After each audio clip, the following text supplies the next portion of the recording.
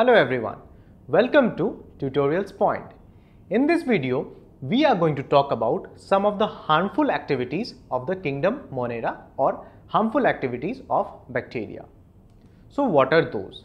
The very first or common type of activity or harmful activity is spoilage of food.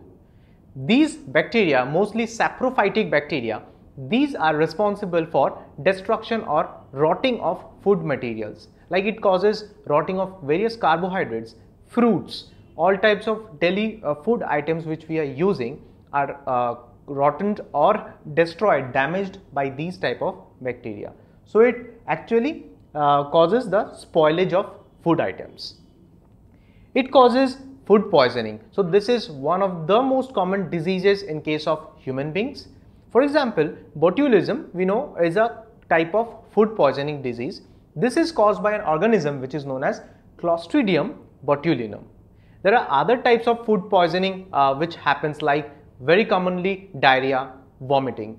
So these bacteria, they actually are responsible for various type of food poisoning type of diseases that happens in case of human beings.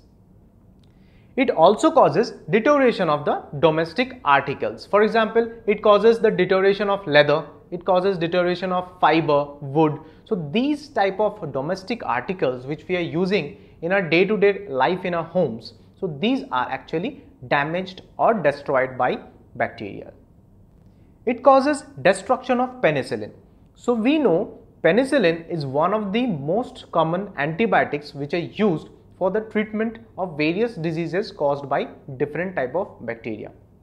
So penicillin is one of the most common antibiotics, and it was the first discovered antibiotic by scientist Fleming.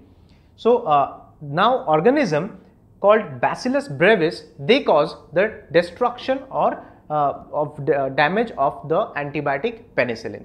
So if penicillin is destroyed, so we are unable to use penicillin no longer as a probable or good antibiotic for the treatment of various bacterial diseases.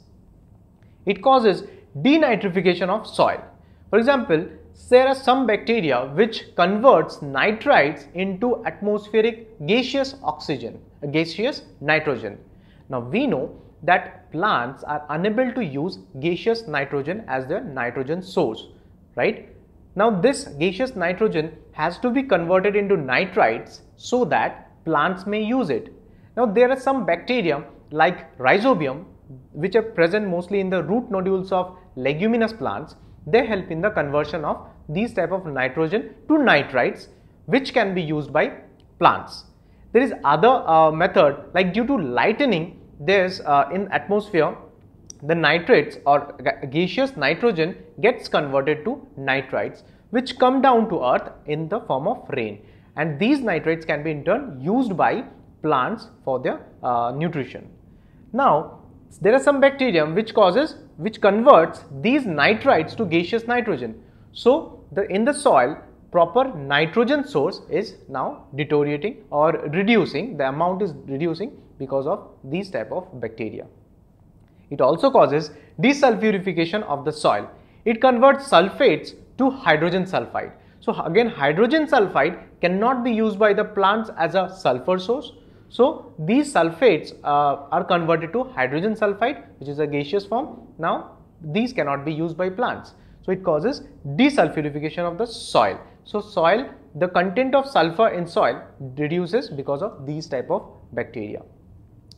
Very importantly, it causes a lot or large number of diseases. For example, in case of animals, 90% of the diseases which happens in case of animals is caused by bacteria, and in case of plants, 40% of the diseases are caused by bacteria.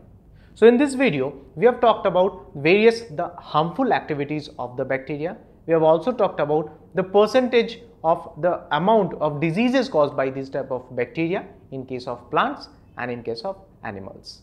So I hope you have understood and liked this video. Thank you.